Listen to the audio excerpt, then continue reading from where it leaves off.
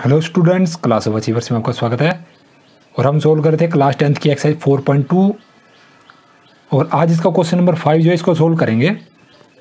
तो देखिए यहाँ पे क्वेश्चन की स्टेटमेंट बोलता है the altitude of A right triangle. तो राइट ट्राइंगल कौन सा वाला होता है जिसका एक एंगल 90 डिग्री का होगा। तो जैसे ये राइट एंगल ट्राइंगल हमारे पास है, अब इसमें ये जो 90 डिग्री जो परपेंडिकुलर होता है इसको कहते हैं एल्टीट्यूड। तो यहाँ पे बोलता है कि एल्टीट्यूड जो है इस ट्राइंगल का वो 7 सेंटीमीटर कम है बेस से। तो अगर हमने बेस को x मान लिया तो ये हो जाएगा 7 सेंटीमीटर कम, x माइनस 7 होगा क्योंकि बेस से 7 सेंटीमीटर कम है। 7 माइनस एक्स मत लिख देना, ठीक है। और उसके बाद हाइपोटेन्यूज की बात करें तो हाइपोटेन्यूज बोलता है 13 सेंटीमीटर है। तो इसकी अनदर 2 साइड्स निकालिए। तो हमने बेस मान लिया x, हाइपोटेन्यूज ने ये परपेंडिकुलर हमारे पास हो गया x माइनस 7, ये हो गया 13। तो देखिए इसमें कन्फ्यूजन दूसरी ये रहती है कि भाई इसमें निकालेंगे कैसे साइड। तो इसमें देखिए क्या लगता है, सिर्फ पाइथागोरस थ्योरम ही तो लगता है।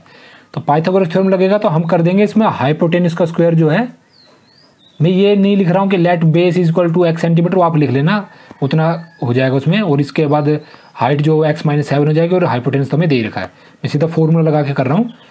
तो हाइपोटेन्यूज का स्क्वायर इज इक्वल टू बाकी दोनों साइड के स्क्वायर के सम के बराबर हो जाएगा। तो बेस का स्क्वायर और उसके बाद हाइट का स्क्वायर के सम के बराबर।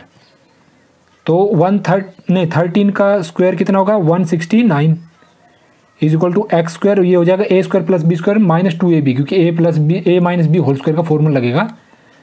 ए square plus B square minus 2 multiply by A multiply by B. तो 169 is equal to x square plus x square, यहाँ पे हो जाएगा 49 और ये हो जाएगा माइनस 14x और x square plus x square हो गया 2x स्क्वायर। तो 169 is equal to 2x square minus 14x plus 49।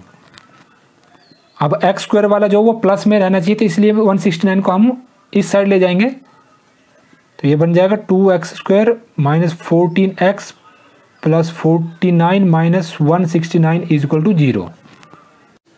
तो देखिए अब यहाँ पे ये रहेगा 2x स्क्वायर माइनस 14x, 169 में से 49 गया तो बचेगा 120, तो माइनस 120 क्योंकि बड़े का साइन आएगा इज इक्वल टू 0। अब 2 कॉमन ले लिया तो कितना बचेगा x square minus 7x minus 60 is equal to 0।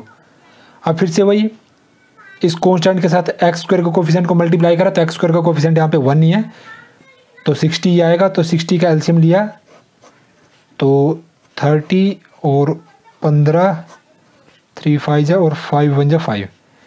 तो अब एक्स स्क्वायर माइनस, देखिए बोलता माइनस करके माइनस 7 आंसर आना चाहिए इनको, ठीक है। तो 3 2 जा 6 और 6 2 जा 12, तो 12 में से 5 गया तो बचता है हमारे पास 7। तो इसलिए माइनस का 7 आना चाहिए, इसलिए 12 जो है वो माइनस का रहेगा। तो माइनस 12x, x यहीं का आ गया और ये 5 जो है प्लस में रहेगा, plus 5x minus 60 equal to 0। अब इन दोनों में से कॉमन ले लिया तो ये आएगा x कॉमन आएगा तो x माइनस 12 हो गया और यहाँ पे कॉमन आएगा प्लस 5, तो बचेगा x माइनस 12 इक्वल टू 0। अब x माइनस 12 देखिए दोनों से कॉमन ले लिए तो बचेगा x माइनस 12 और यहाँ पे होगा x plus 5 is equal to 0। x minus 12 को 0 के बराबर कर दिया और यहाँ पे x प्लस 5 को भी 0 के बराबर कर दिया। इस साइड जाएगा तो x हो जाएगा प्लस 12 और ये हो जाएगा माइनस 5 के। तो प्लस की साइड लेनी है क्योंकि देखिए प्लस की साइड जो इसके डायमेंशन जो होती हैं वो प्लस में होती हैं। तो x हमारे पास ये 12 सेंटीमीटर मतलब सेंटीमीटर आ गया और ये जो क्या बोलते हैं हाइपोटेन्यूज नहीं, एल्टीट्यूड जो होगा वो हो जाएगा 12 माइनस 7। तो 12 में से 7 गया तो बचेगा 5 प्लस का 5। तो इसलिए ये हाइट आ गई हमारे पास 5 सेंटीमीटर, ये 12 सेंटीमीटर और ये 13 सेंटीमीटर आ गया। तो इसकी सारी साइडें निकल गई हैं। तो मुझे लगता है आपको समझ आ गया होगा। अगर आपका भी कोई डाउट रहेगा तो कमेंट बॉक्स में लिख दीजिएगा या 1-2 बार वीडियो को देखना, आपको समझ आ जाएगा।